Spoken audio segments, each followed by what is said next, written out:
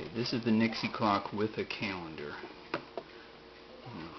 When it's first plugged in, it's going to show all zeros, and that means that the calendar is not turned on. Now if I push either one of the set buttons, it'll turn to all ones.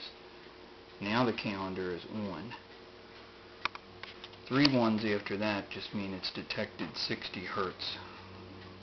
12 means it's on 12-hour format. Right now it starts up. It always starts on 1 o'clock a.m. Now if we watch it until it counts up to the seconds count of 50, it will display the month, day, and year. And the calendar hasn't been set yet, so it's going to display January 1st of the year 2000.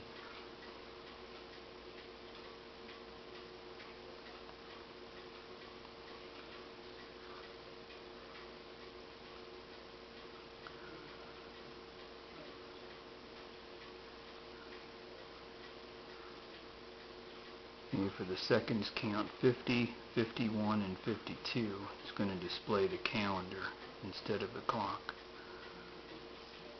And there's 01, 01, 00, January 1st, 2000.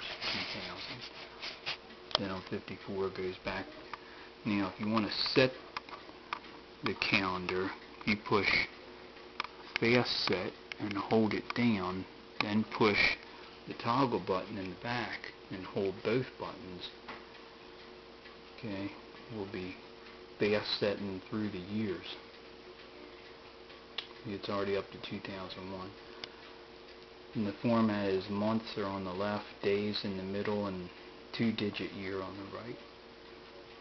Okay, then if you let go of the toggle button but hold the fast set button, it'll stay on that date, February 9th of 2004, until you let go of that.